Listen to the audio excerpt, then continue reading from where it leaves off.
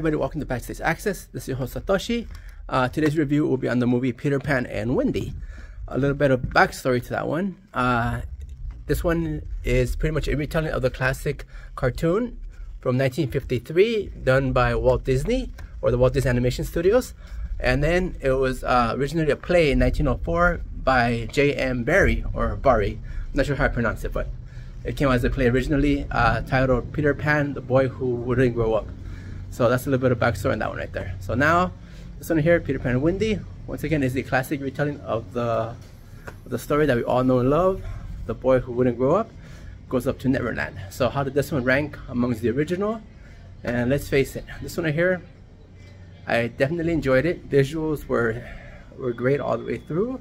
A lot of nods and Easter eggs to the original.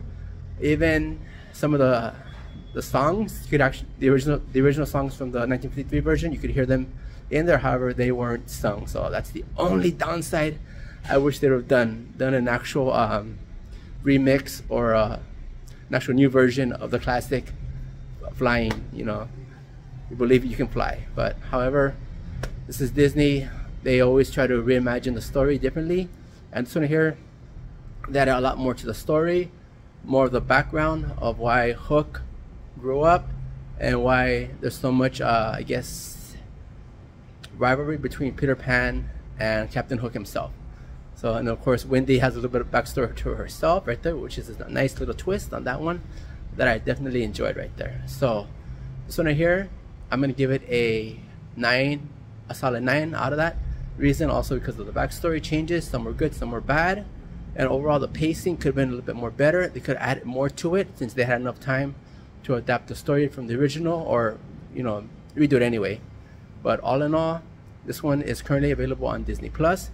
Go ahead and check it out this weekend or whenever you want.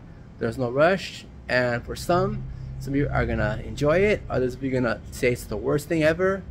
For me, a solid 9. So I don't know if over time it's gonna become one of the instant classics or something that's pretty much gonna be forgotten about over time. Who knows? Let's see what the future holds on this one, right, folks? So for now, this is the host Satoshi. Be safe and bye.